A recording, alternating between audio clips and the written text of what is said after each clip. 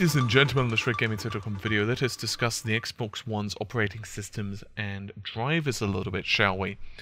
So, I'm sure you may have heard it through the grapevine by now, but Microsoft aren't completely satisfied with the voice recognition and performance yet of their system.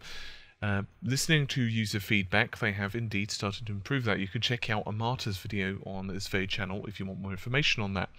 However, they've also started to speak about the operating system, and an industry insider known as Thuway, that's Thuway, has recently started to comment on this. Now, I've also done this in an article, so you can read the tweets directly, and I've given all the links and all the other bits and pieces you'd expect. He said, and I quote, "I am trying to get a good read on when the next Xbox One driver update happens. Should mean great things, sometime in the next few weeks."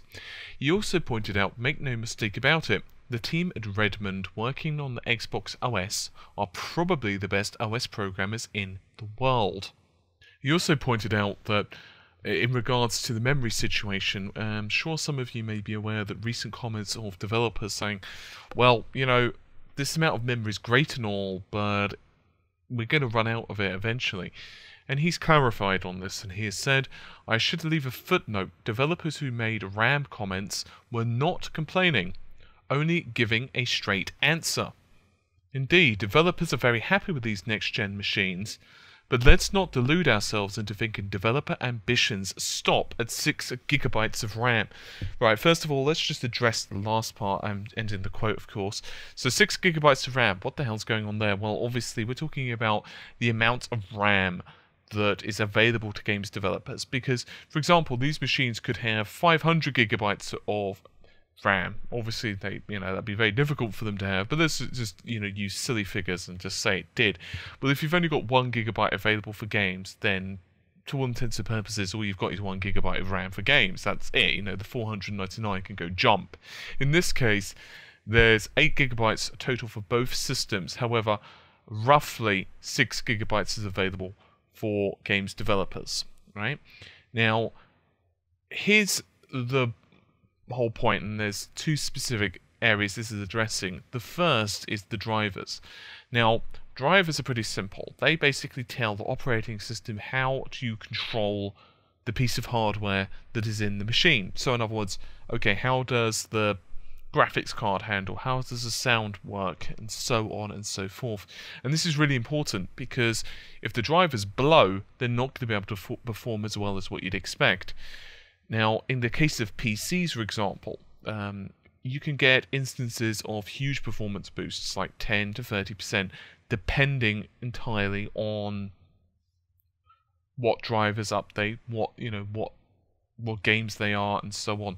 Now, that doesn't mean, of course, that we're going to be seeing the 1.32 teraflops of computer power inside the Xbox One suddenly jumping by like 10 or 20% or something. We're not saying that. The relative specs of the machine remain the same, but what it does mean is that developers will be able to much better utilize the hardware that's in there. Perhaps also we're going to see improvements regarding the Xbox One's memory utilization, particularly ESRAM, because as far as what I understand it, a lot of that right now is manual. In other words, developers have to do a lot of manual flashing of the ESRAM, which isn't ideal. So I guess we're going to have to see a lot of this, of course, is also going to depend on the SDKs of developers. But honestly, the SDKs, they're going to improve over time. As for the memory, now, obviously Microsoft can't ship another, 8 gigs of RAM into the systems, right? This has been one of the things, actually, that there was an interview a couple of months back, and developers of the Xbox One were saying that, oh, you know what? It allows us to put more memory in for cheaper, compared to GDDR5, which is, of course, inside the Sony's PlayStation 4. And when I heard that, I actually really didn't like that answer, because it's like, okay, well, you didn't, right? There's no point in saying, well, we can. That's like me saying, well, I could give you £1 million because I'm a billionaire, but I'm not a billionaire. I really wish I was, but you know, let's just say for the sake of argument, I was. Hey, you know what? I could be, but I'm not going to give you it. Now, obviously, that's just being silly because RAM, it doesn't grow on trees and it's not free. But what I'm saying is, I don't like those type of answers. And if Microsoft had bitten the bullet a little bit and added more memory, it would have been an interesting. I'm not saying it would have been perfect, but it would have been interesting to see what would have happened if the Xbox One had, say, 16 gigabytes of RAM. Let's say 12 gigabytes available for games, and let's say 4 reserved for the OS, versus the PlayStation 4's 8 gigabytes of GDDR5. I just think that would have been made for a very interesting console generation, just to see how and what developers would A, do with that disparity, and B, you know, what would the games actually look like? Would there be a real difference? I think that'd be kind of interesting from everyone's perspective. Regardless, that's not what happened. And so we have this situation where both machines are pretty much at a stalemate. Now, we do know that the footprint of the operating system, in other words, how much memory the operating system is reserving. So let's assume that we're using the figure of 8 gigabytes and 6. So 6 gigabytes is available to games developers. That means 2 gigabytes is basically the memory footprint of the operating system. Now, with Sony, it's a lot more complicated because of their flexible memory, and that's outside the scope of this video because it's a Microsoft-centric video.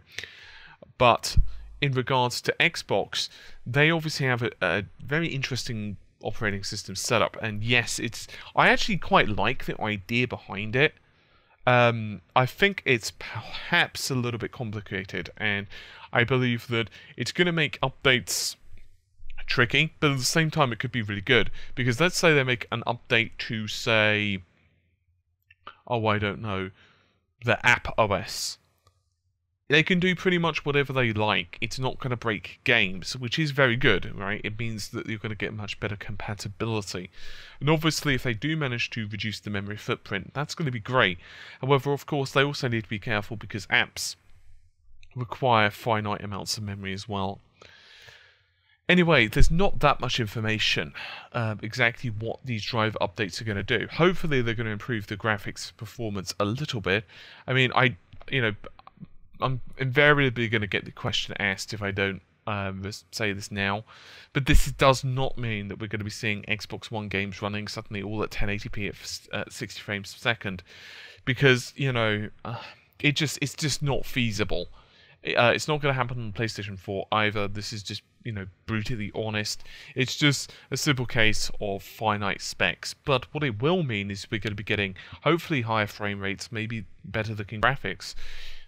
Especially down the line. It might make very few differences now, but what it might mean as well is the machine maybe loads a little bit faster, which, from what I understand, I don't own an Xbox One. It's on my buy list for early next year, but from all the reports and the experiences I've had, it does seem that the machine is a little sluggish loading, which is obviously not ideal. I mean, who wants to go through an installer on games? So hopefully Microsoft can somewhat resolve that. The Kinect interface is good, but, you know, the voice commands could certainly be better, is what it comes down to. I mean, you can always improve on something. You know, if you couldn't improve on it, then what's the point? Oh, sorry guys, that was my encoder. I'm encoding another video in the background. I apologise. Normally I mute that. Anyway, it's been a bit of an itsy-bitsy video. It's just there's so little information exactly what they're working on. It's quite difficult to understand. Having said that, I say that 2 minutes after I upload this video, there'll be an absolute slew of information. It's just sod's law. Anyway, hopefully you enjoyed the video. I'll see you soon. Take care. Bye for now.